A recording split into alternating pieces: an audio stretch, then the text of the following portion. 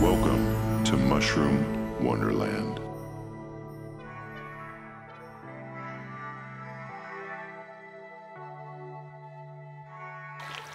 Hey everybody, welcome to Mushroom Wonderland. Let's take a walk in the forest and see if we can find some cool mushrooms today. Today we're going to be talking about the Northwest Reishi mushroom, Ganoderma Oregonense. This mushroom can be found early autumn in the Pacific Northwest. It is a close relative of the Ling-Chi mushroom. The Ling-Chi has been used in ancient Chinese medicine for thousands of years. Ling-Chi actually means the mushroom of immortality. And this appears to be spores. Underneath all these spores, look how shiny it is. These mushrooms love hemlock trees, fir trees.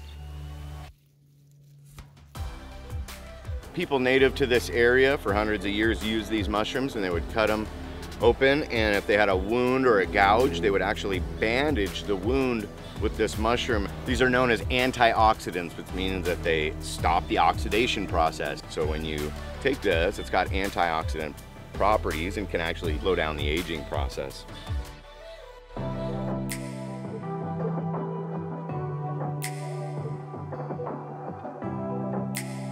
They're also known as an anti-inflammatory, also been studied for cancer treatment. These mushrooms are really high on the list. Some people, arguably the most medicinally valued mushroom in the world. So if you look here, this log has got several different types of mushrooms growing on it, and these are two different types of Ganoderma. This one, the Ganoderma applanatum, this is an artist conch, and it's easy to tell because the pore surface underneath is easily bruised and you can draw on it with a stick or your fingernail.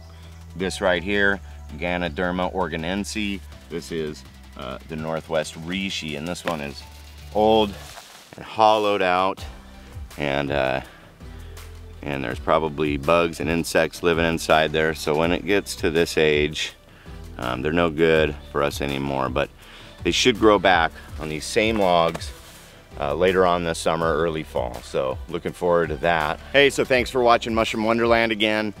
Subscribe to the channel for some more cool videos.